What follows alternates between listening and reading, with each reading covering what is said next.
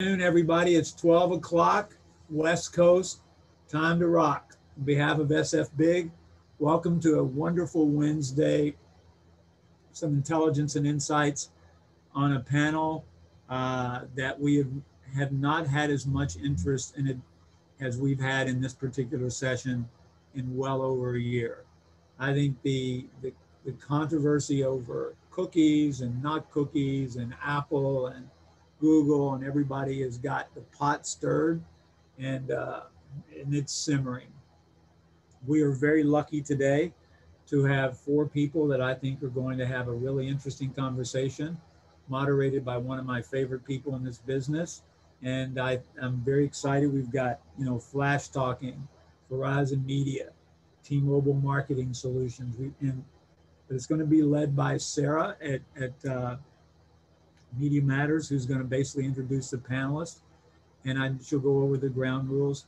But let's sit back and talk about this particular issue, because this is something that affects us all, something that we're all thinking about. How many times have you gone to a website lately that says, do you accept cookies or not accept cookies? And you talk to Joe and Jane on the street and they truly don't know what to do. I think those of us in the ad business sometimes don't know what to do.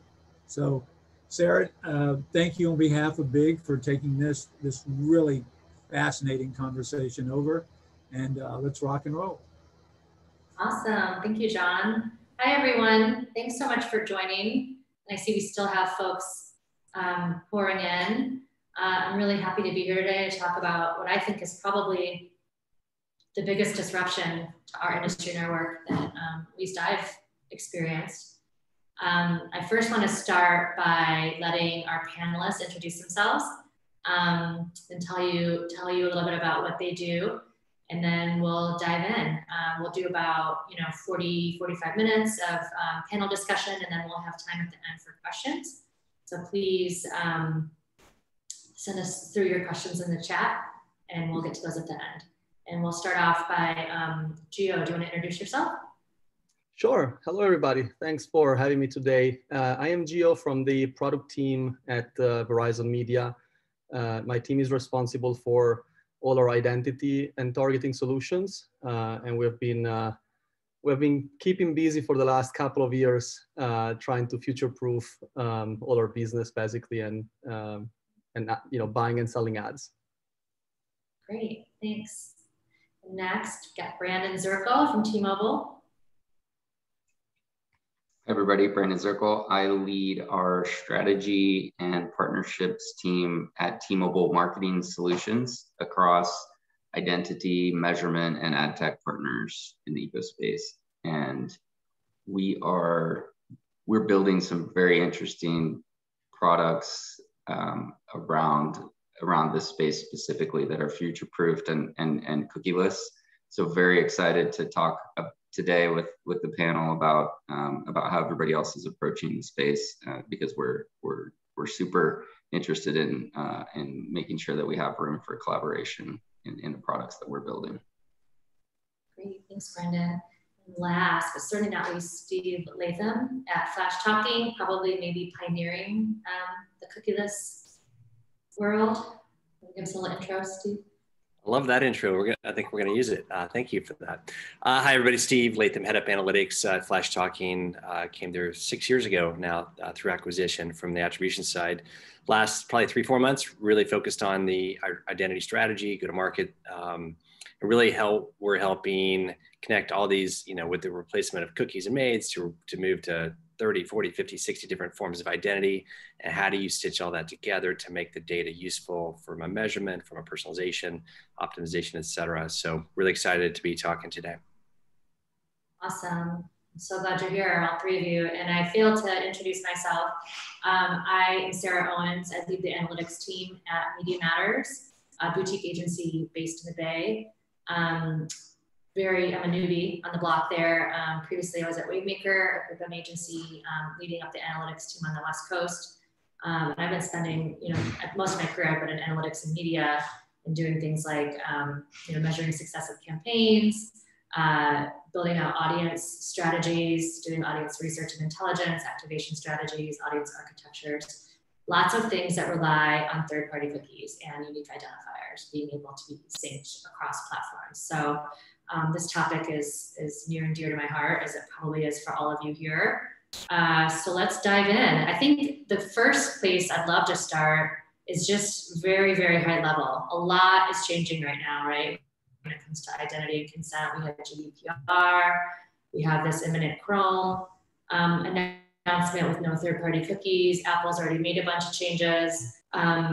Let's just level set for our audience and talk about like what has already changed and then what is coming next. And I'll give that to Brandon. Thanks, Sarah. What has already changed, I think, we're definitely at an inflection point, right? I would just say, everybody remain calm. We're going to be okay. There's solutions out there that are cropping up that allow us to continue to remain addressable in certain portions, and we're going to talk through some of those today. But I think in terms of cookies specifically, cookies were never a great identifier, right? They're domain specific. They required cookie mapping across every platform, every publisher, every marketer, measurement provider had to map cookies in order to sync identities. And when maids came along, maids were actually made, it's in the name, right? Identifier for advertising. Maids and now CTV IDs are much better identifiers for creating a modern approach to advertising. And I think that's one form of identity that continues to persist post cookie. I know IDFAs on the Apple side. There's going to be challenges because of opt-in, and thanks to Apple for convincing everyone that the open internet is full of evil data mongers, which isn't entirely true. But maids and CTVs and forward-looking email-based identifiers are going to create a portion of addressability for how we go forward with respect to media buying. Yeah. And I suspect a lot of people have this question because there's a lot of talk about cookies and the cookieless future. But it's actually not all cookies that are being deprecated by Google Chrome. And actually, they're already, it's third-party cookies, right? So Steve, can you tell our audience what is the difference between first and third-party cookies? Sure, yeah. So first-party cookie is basically when someone comes to your domain, if you're the brand and they come to your site, you have a first-party relationship with them. So that's a first-party cookie, which all browsers are fine with. That's how you saves your login information and makes it easier to personalize content on the site. Third-party is really where a third-party, like an ad tech vendor or data provider, is capturing the data through a cookie. And that's a different, the cookie is set from a different domain, different namespace. And that's where you get into, I think, cross-domain and same site is a better way of thinking about it these days. You hear that more like cross-domain cookies because there's a lot of little ITP, if you guys remember, Apple was really just implemented to cut down on a lot of the little workarounds where people are doing like cross-domain first-party cookies and a lot of little tricks there to try to continue to capture people, even though it wasn't actually your domain, but under the first-party cookie header. So it's changed a lot, but at the end of the day, I think everyone says first-party data, it's a direct relationship between the consumer and the brand on their site or the publisher. And that's, so one of the big opportunities we'll be looking at is obviously syncing first-party cookies to first-party data, so you can actually have direct relationships and advertise that way. But the days of third-party cross-domain cookies, we've known the drumbeat's been going for quite a while. Apple started blocking third-party impression cookies in 2014. It was 7 years ago. Like we've been basically dark and Safari impression activity. So in terms of being able to tie that back to identity, back to a conversion, for example. So this is not new. This is just a continuation of, the way things have been going. And to what Brandon said, we're gonna, the internet is, internet advertising is evolving. It will continue to innovate. I think we all agree that definitely, we do need to do better jobs in the industry from a privacy standpoint. We need a better job of letting consumers know they're being tracked. We need to do a better job of honoring their wishes, making it easy for them to take action and have choice. So those are a lot of things we'll talk about this, in this session, but it all goes back to, starting with these forms of identity that Brandon and Joe are referring to, and just what's next, right? So that's what we're talking about. Yeah, absolutely. Thanks for clarifying that. I think, with disruption always comes innovation or opportunity to innovate, right? So we can either try to reinvent what third-party cookies and maids and all these identifiers do, or there could be some great new innovation. And I think that the disruption really affects kind of when we think about advertising, two areas, audiences and how we identify and activate audiences and even understand them, and then measurement. Let's dive into audience first. I'm already hearing a ton of potential solutions out there. There's, sort of like the cohort approach with Google Flocks, for example. There's ID consortiums being developed. A lot of partners are just talking about, better contextual targeting. Gio, this question's for you. What do you think of these solutions? What do you think is promising, and what do you think is maybe truly innovative versus just an attempted replacement? Sure. So at a high level, we try to bucket solutions into three categories. And every time we talk to a partner or a vendor, we ask them in which bucket they fall into. There's solutions that try to preserve identity in a deterministic way. That's where email-based identifiers come in. There are solutions that try to preserve identity in a probabilistic way, using a combination of IP, user agent, and other variables to try to infer who the user is. And then there are solutions that try to embrace the lack of identity and help buyers and sellers trade in the absence of an identifier. And we like to start from the problem because the solutions that give themselves the same name actually operate in different buckets. Again, there's a lot of IDs, universal or unified in market, but some are deterministic, some are probabilistic, and we even heard of some IDs that are actually contextual. And so just an identifier can mean a lot of different things for a lot of different companies. When it comes to cohorts, they tend to be more on the less deterministic side. So, a cohort is a group of people, so there shouldn't be a one-to-one addressability. That's the case with flocks. And they try to preserve some of the audience targeting capabilities that are available today. Not all, but a portion of them. And then, contextual is something we are more used to and familiar with. And that's, the type of solutions that tend to focus on the lack of identity and addressability and still preserve some forms of targeting. And, on top of those, three identity buckets, I think the other dimension is the one you mentioned, which is what problem are solutions trying to solve? Are they trying to solve for audience targeting? Are they trying to solve for measurement? I would add a third one, which we hear more and more, especially from the brand buyers, which is frequency management. How do brands, how can they control exposure, making sure they don't waste budgets by targeting the same user over and over. And again, it's kind of like a 3x3 matrix, and different solutions, play in different quadrants. And that's kind of the framework that I like to use personally, and we like to use at Verizon Media when we talk to partners and vendors and try to place them on the map basically and figure out how they can help us. Great. Brandon or Steve, anything to build on there? Yeah, the reality is there's going to be different identifiers that make a portion of the available inventory that we can all buy on or bid against addressable. and some of those are going to be in different addressability pools, and there's not going to be a common identifier that ties across those pools, as Steve and Gio pointed out. So the days, like Steve already said, I mean, we used to live in this fantasy land. It was reality for a long time, even now, where 100% of inventory is almost ubiquitously addressable.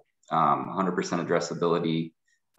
You've got thousands, sometimes tens of thousands of data attributes linked to every single ID that's passing through in real time, and you can do lookups and targeting against those multitude of attributes. Those days are gone, but that's not a huge problem, because we don't need 100% coverage 100% of the time, right? There's ways to get more sophisticated with the portions that are continuing to be addressable, and then have a portfolio approach with your media buying that spans into some of these other categories, like index-based contextual buying, where you may have a portion of audience data that's able to inform how you would buy contextually, and you can then map those attributes to things like site and time of day and device type, and et cetera. And then there's the cohort strategy, which I think is an interesting move by Google to protect everybody's privacy, but also protects them from being scrutinized in a way. Like, Google's the only one that's able to inform the algorithms for how those cohorts are created. And I think there's still that needs to be a part of everybody's strategy. How do you optimize with cohorts as part of your broader media plan? But we also need flexibility to adjust within particular cohorts, and potentially the ability to create custom cohorts across. So in general, it's a portfolio approach, and you have to work with partners who know how to optimize across those portfolio of approaches. Can I build on this, Sarah? Because I think there's really two sides of the equation you have to think about when it comes to identity. And most of us think about the buying side of it, about finding the right audiences and buying them. And in the past, where you'd be able to reach pretty much everybody you wanted through cookies and maids. Now, when we move to new forms of IDs, like consented IDs, like cached emails being one of the most notable ones, of course, the lawn guy comes up as I'm speaking. Hope that's not too obnoxious in the background. So the buying side is going to be really not as hard to solve for as the measurement side, because you'll be able to buy through, like, for example, Trade Desk came out, you could buy an Epsilon ID, you could buy UID2, they'll have more IDs, right? You'll be able to buy probably Newstar IDs, LiveRamp IDs, you'll be able to buy all these IDs through DSP. And it's great, but to Brandon's point earlier, you're gonna be buying the same person, Geo as well, on the frequency side. You're gonna be buying Sara through 3 different identity providers, thinking your reach is 3, it's actually 1, and your frequency is 3, right? So they talk about interoperability of IDs is one of the big challenges is IABs trying to figure this out. All the industry orgs or ARF, they're all trying to figure out identity and how do we advise and guide on it, because interoperability from a buying side won't be too hard. You can just start buying all these IDs, but the problem is, how do you then determine that actually Sara got 3 different ads from 3 different identity providers, and she's actually the same person, not 3 different people? And that's really where assembling and stitching those IDs back to a common backbone, a cookieless backbone from a measurement standpoint is really critical. So Brandon, not to debate you, but like there are solutions to connect IDs back to align them from the different ID spaces. And that's really the core of our identity framework, which is based on FTrack, our probabilistic identity solution. So using probabilistic models can say, okay, this same user that just got, someone bought them via Newstar ID, via LiveRamp ID, via a Trade Desk or UID2, that's actually the same user, and we can stitch all those back to our common probabilistic identifier for that user. So we can then get back to the advertiser, here is your actual reach and your frequency and your attribution. So now you can still buy across all these ID spaces and connect all that back to a common ID and have a really high degree of transparency and visibility into your buying, and most importantly, the measurement, so you can optimize your buys against that. So that's the part that where the measurement side of it the interoperability is really one of the big challenges that I think advertisers are going to run to next year. And that's really where we've been focusing our efforts, is to solve for that. Yeah, I'm really glad you brought up measurement, because I think that's probably getting the least attention sort of in the press and all the conversations I've been in with clients within the walls of where I work. But measurement, this keeps me up at night.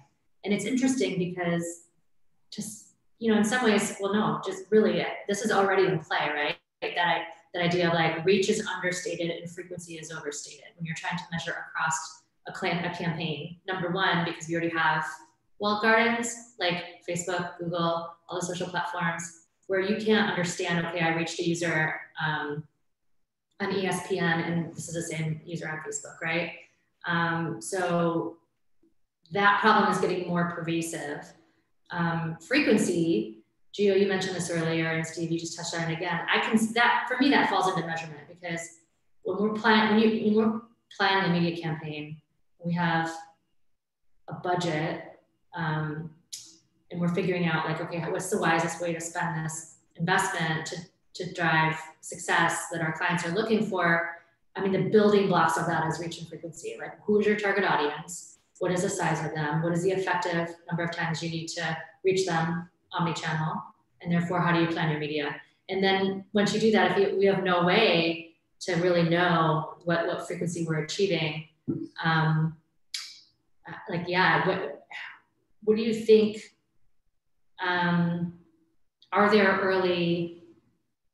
Are there early solutions emerging that get at measuring that frequency in a cookieless world? Yeah, if I could, just to continue. So we've been dealing this with cookies for years, right? So people who buy third-party cookies, if you're serving into iOS or in-app, you're getting a null value back. So we've been solving for this with cookie rejection for years. Now it's just really applying that same approach to multiple IDs. You're still stitching together multiple cookies where your Apple device thinks it's a new user each time, so it keeps generating a new cookie ID. You're like, it's actually the same user.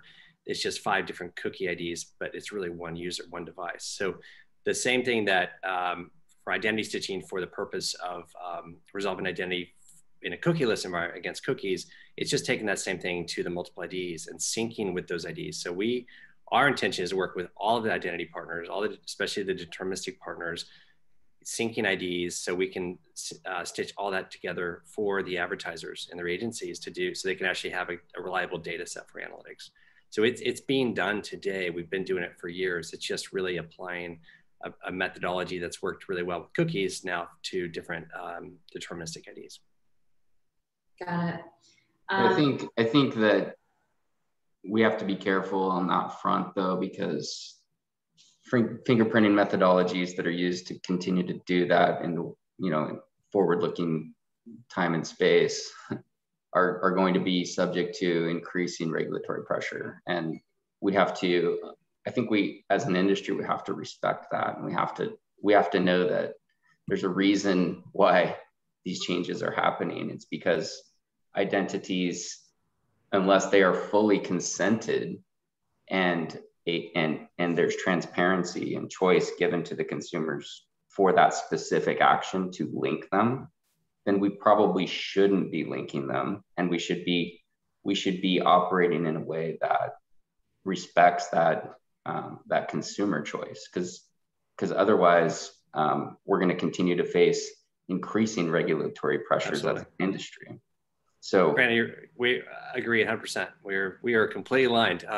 And this is actually one of the big problems with the industry is we have an ad choices icon for the buy, but there's nothing for the audience tag or the analytics tag that's also capturing data, or the audience or the location ID that's provided that's capturing data. So this is something we've actually recently published a privacy white paper which says every impression should have notice and choice in it. So we've actually created our own privacy icon for that purpose to really complement the ad choices, which is a good idea, but not always the best execution. So that every ad should have notice that you're being tracked, and here's who's tracking you, and here's how to opt out. It should be easy. It shouldn't be 150 different vendors that you have to get overwhelmed by. It's like, here's actually who's tracking you on this ad.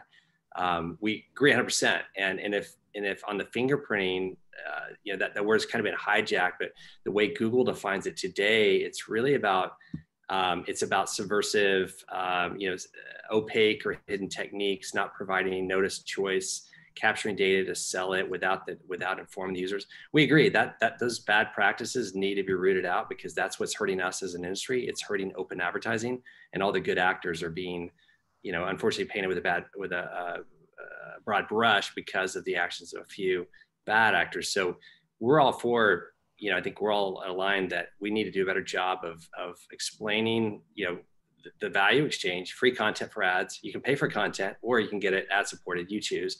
Everyone wants ad supported content for like news and weather and maps and all and games, all these things. People are okay with that value exchange, but they tend to forget that. And then we've got to provide the notice and the ability to opt out if they wish. If we do those things better, if we've been doing those things better all these years, I think we'd be in a better place today. But it's not too late, and I think that's just something that we are, in violent agreement with you that this is something it's just got to be done much better across the industry.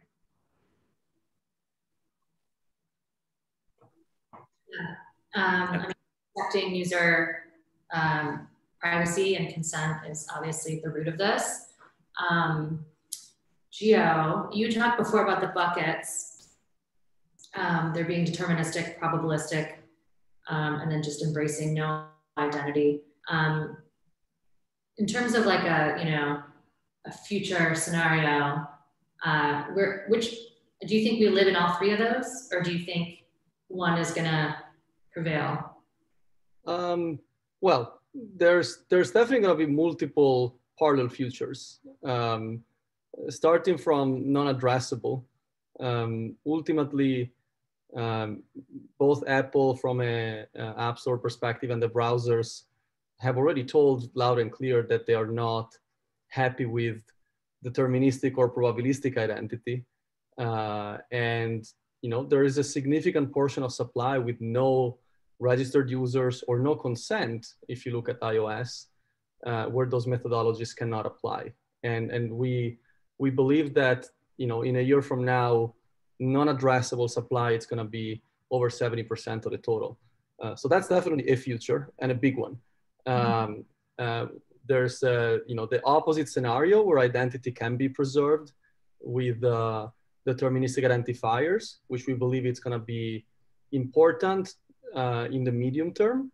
And, that's going to enable advertisers to preserve everything they do today in terms of frequency management, targeting, and measurement, but it's going to apply to a small portion of supply. And then the probabilistic identity space, it's probably going to remain big in the short term. But as browsers and as Apple are getting better at blocking all the signals that are being used for probabilistic identity, think of Apple obfuscating IPs that just announced it last week, or Google obfuscating the user agent and replacing it with client hints, which they announced a few months ago. That's going to be harder and harder. So we do believe in the short term, all three buckets are going to be valuable. We believe long term, it's going to be a little bit more black and white. So either deterministic identity on a small pocket of supply and no identity whatsoever on the majority of the supply. And buyers will have to figure out how to buy both, and sellers will have to figure out how to sell both with different techniques and methodologies to preserve as many of the capabilities that we have today. Yeah, I mean, as just a advocate for my clients, I'm trying to measure success. It seems like a world where only a portion of the impressions we run we can measure, or even understand what audience you reached and what the overlap is with other. Like it's just that's not it's not going to work. Well, I think we will get better at working with samples and with aggregations. Mm-hmm.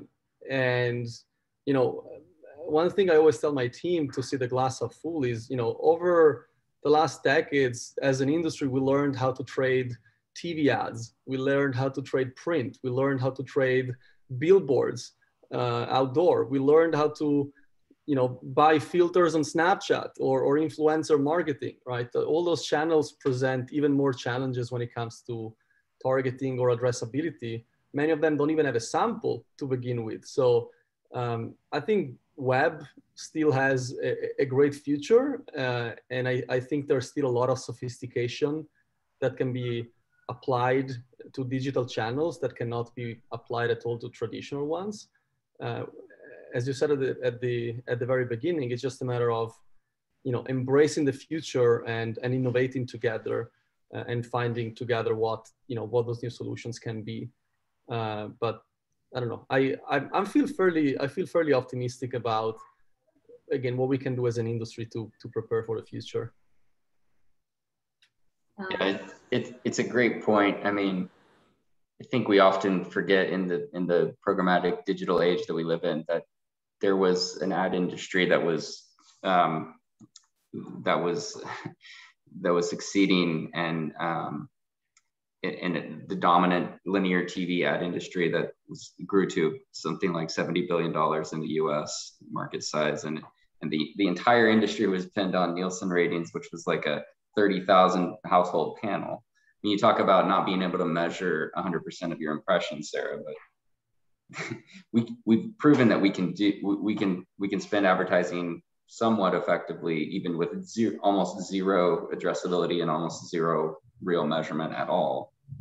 And today, as Gio just said, we have capabilities, right? We have sample, we have deterministic sample-based audience sets that are addressable, that can be measured. And even if you're extrapolating the results of that sample audience to inform your larger measurement strategy, and then you're stitching together those bucketed inventory pools that you can measure independently, and maybe you can extract insights across the pools. Those types of methodologies are going to be way more sophisticated than what the old TV industry was pinned on back in the day. And you combine that with, as I mentioned before, CTV IDs and MAIDs that are still prevalent and are much better identifiers from a construct than cookies in the first place. There's a lot of room to work there, and I think as marketers we need to find partners that know how to optimize those different nuances across the different pools of both audience and inventory and formats, and understand how to make things work. It's no longer going to be programmatic, point and click, plug and play. Your campaign runs everywhere and it's auto optimized and hit every single target, every single audience. You're going to have to do a lot of testing and learning across different pools. And you're going to have to work with a partner who understands how to test and learn across those different pools.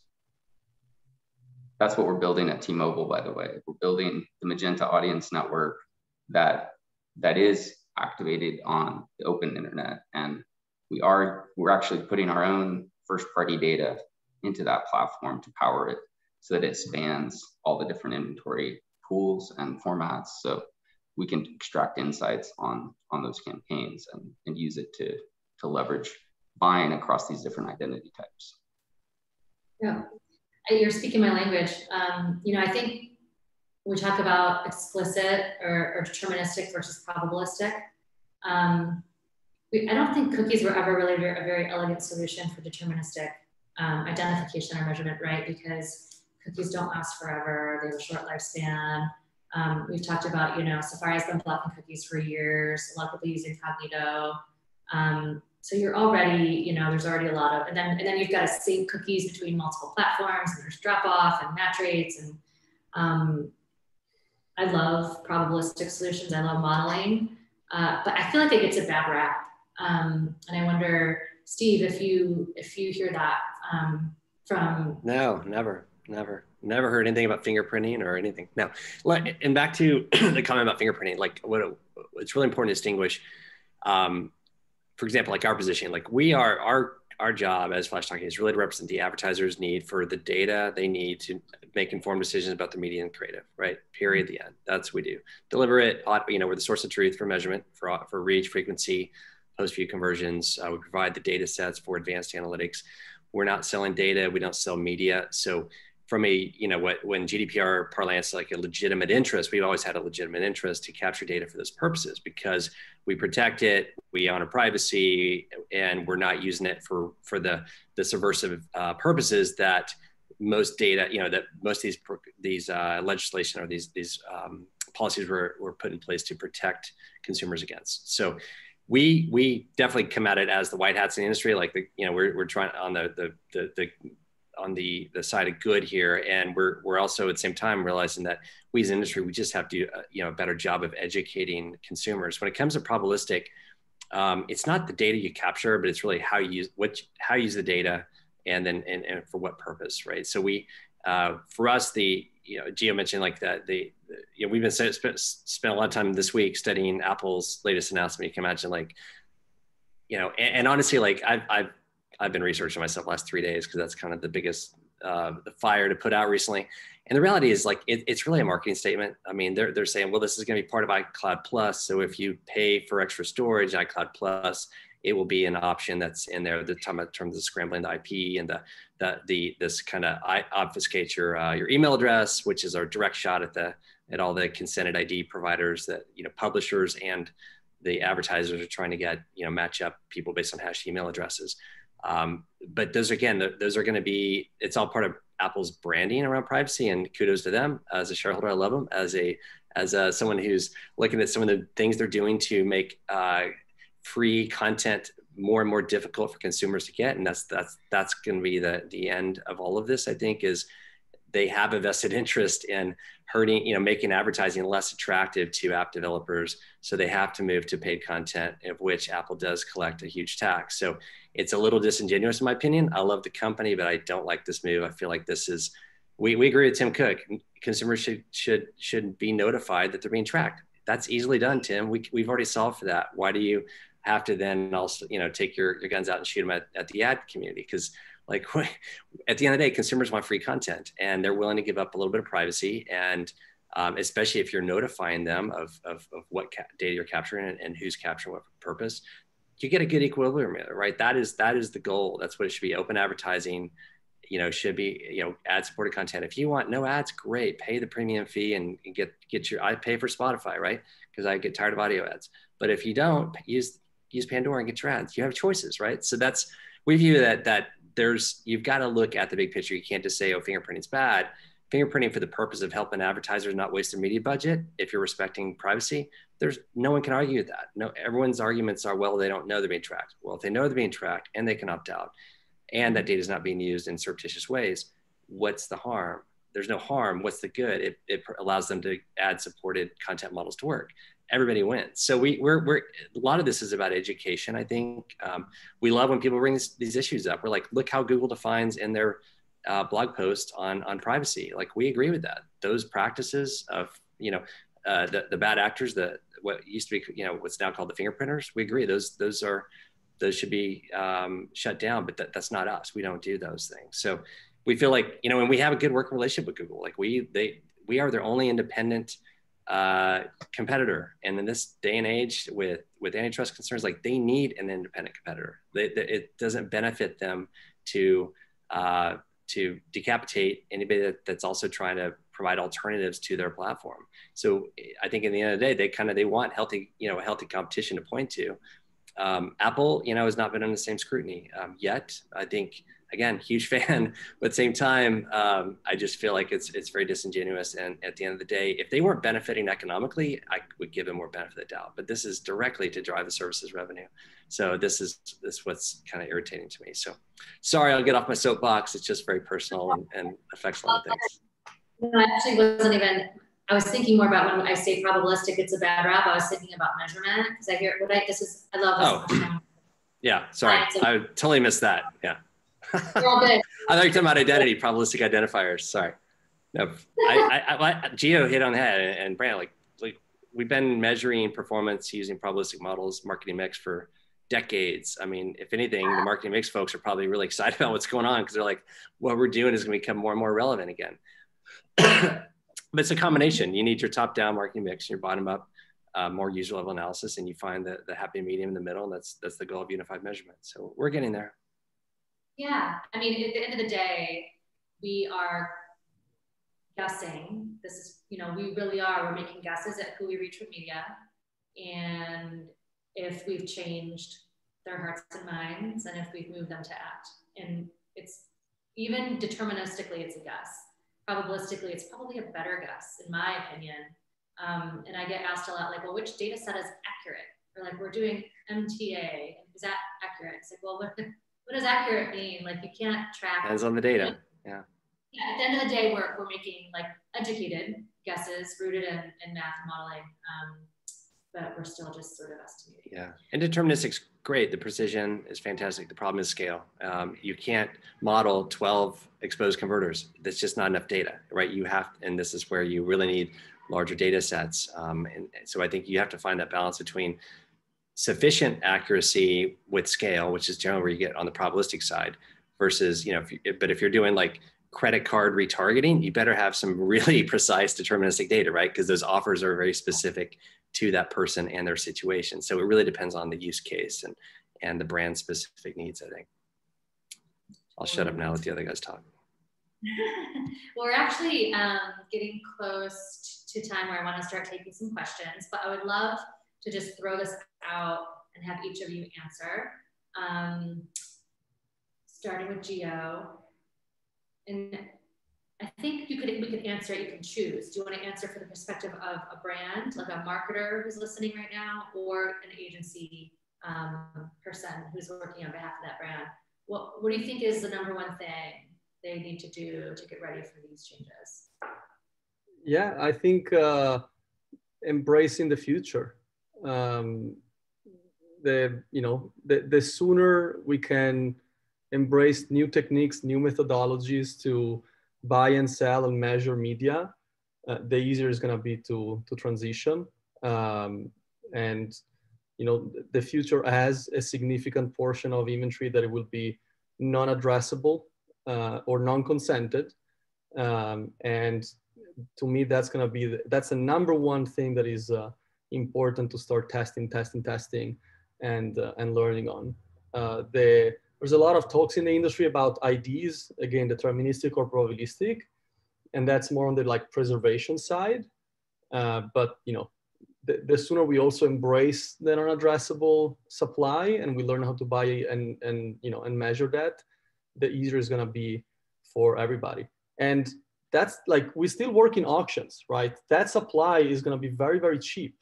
So it's, you know, as long as we figure out how to do it a little bit better than our competitors, both as ad tech vendors, agencies, and advertisers, we can develop significant competitive advantages by having, you know, smarter ways to participate in an auction. It doesn't have to be perfect. It just needs to be better than average.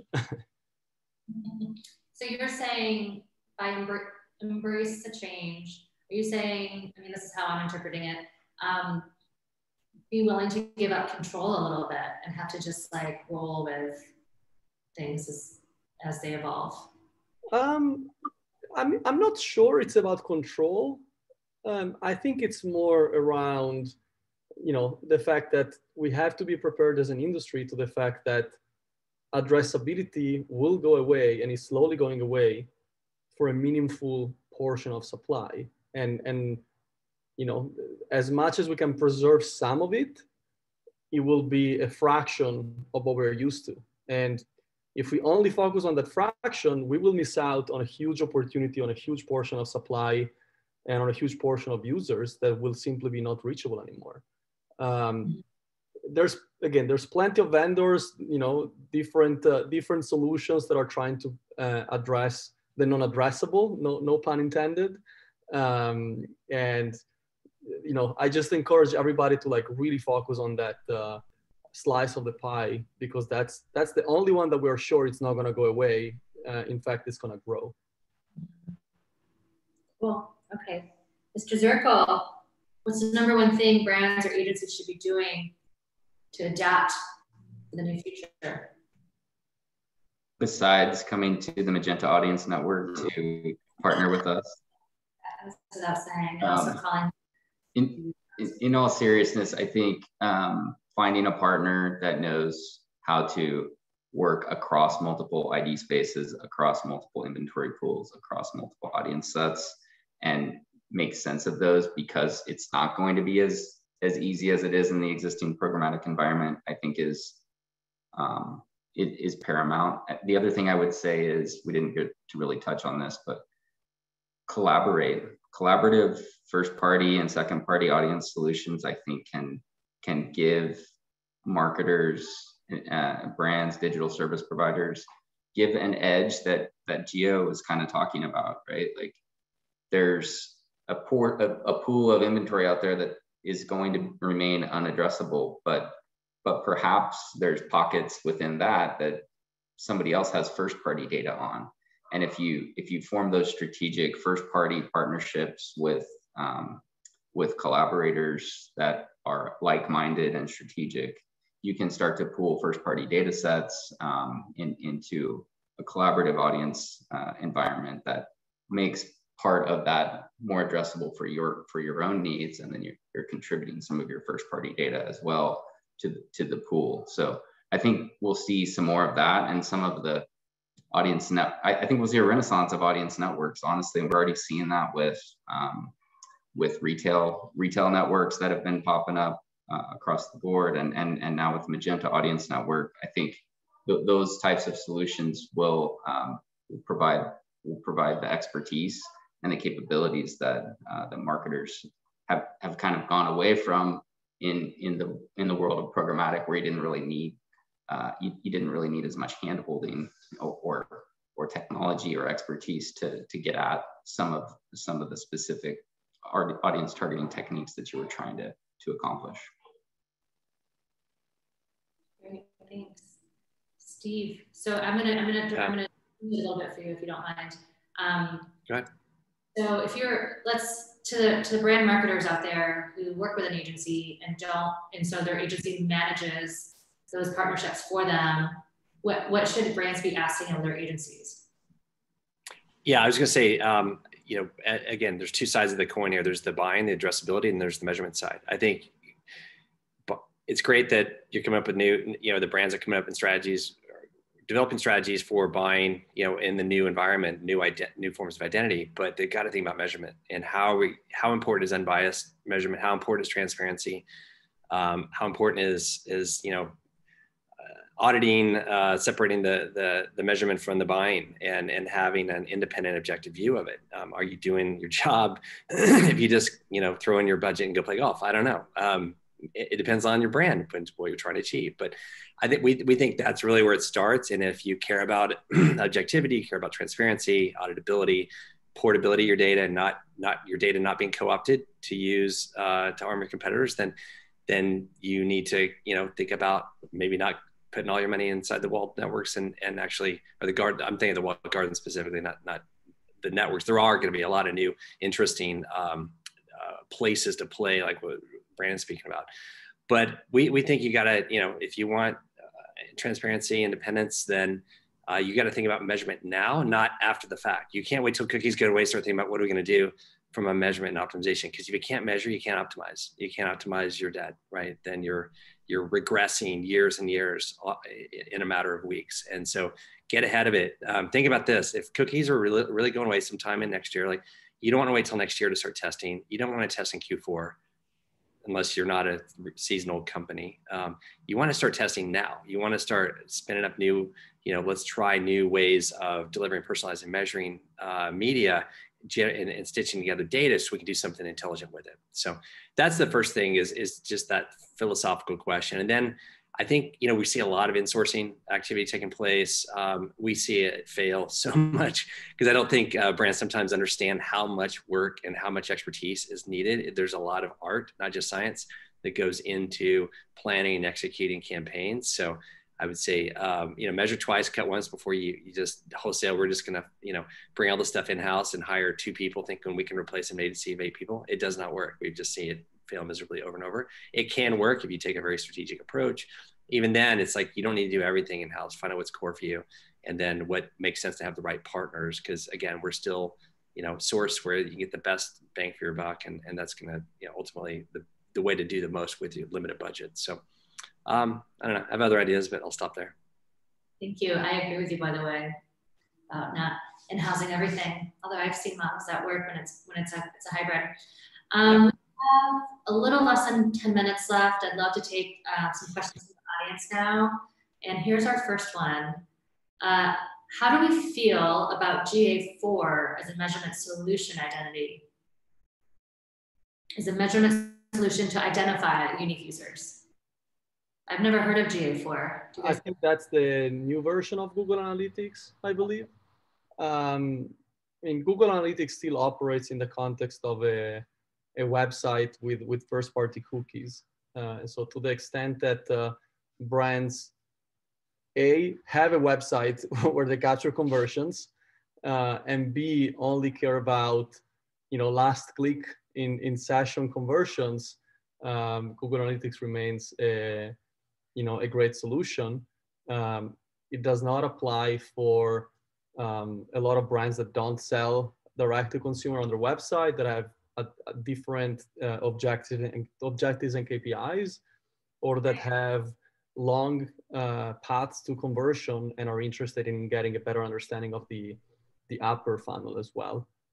So, Google is making some changes to preserve some of the capabilities of Google Analytics, but it's still only a small piece of the puzzle, in the same way that it was a small piece of the puzzle in the past, and has only been focusing on the lower funnel conversions and not the broader picture. Yeah. So one weapon in the arsenal, but not a silver bullet. Do you think they'll call GA4 GA360 for? Kidding, it's a little joke. Google names that change. Yeah, I mean, you're right. Like, we work with so many clients that are either like CPG, don't own the sale, do not have first-party data, don't, like, who goes to a website to look up, to learn about like cans of soup, for example. So yeah, I agree with you. It'll work. That's a great solution for some parts of some clients' businesses, but it can't be a holistic solution for the industry. We have time for more. Any other questions out there? Feel free to type them in. While we're waiting. I have a question for you, Sara. What are your clients asking about? What's on their minds when they're seeing all these headlines and thinking about it? I mean, the number one question is, like, we're doing, everything we're doing right now from a point that you're managing for us, like, what is going to be okay? What can we continue to do? We're doing measurement. A lot of our clients, we measure across the funnel. So we'll have ad effectiveness studies that are survey-based with exposed control methodology to be measuring things like lift in, awareness, familiarity, purchase intent, consideration, things like that. Will that still work? Like, does that rely on third-party cookies? And there's not a clear answer to that, right? So, like, what things are we doing today that are not going to work in the future? And what are we doing to, like, come up with a plan B? That is the number one question. And I think this is so complex. We're data people. We're all tech data people, yeah. But not all of our clients are their marketers, or even agency folks that are really great at comms strategy and planning. It's just like, wait, what made with that? Just tell me what to do. You know what I mean? So I think that's kind of, it's just so complex and it's so technical. And it's just like, I just want to know how things are going to work.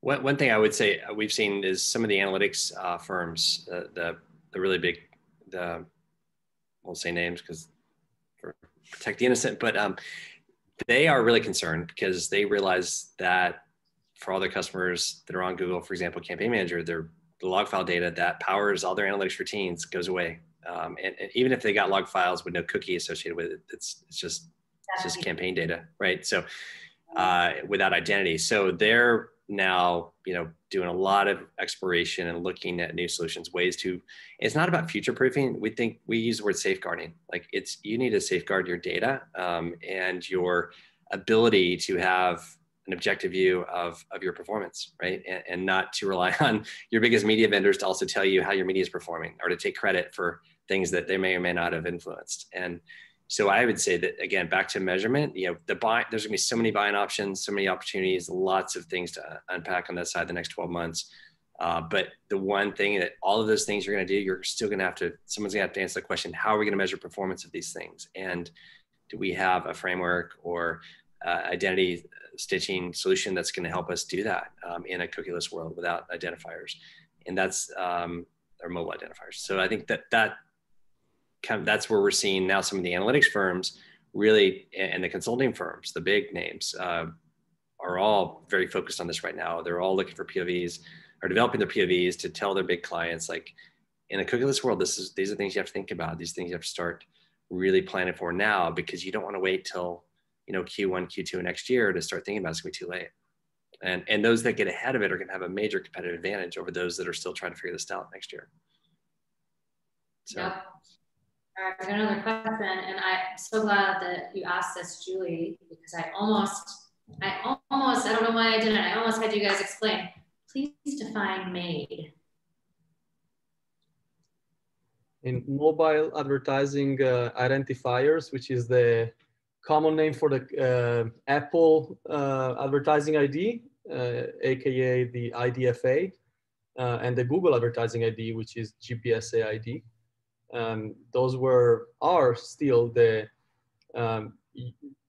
device-specific identifiers that can be used for advertising when the user has given consent. So in the case of Android, they are still present in the majority of the supply.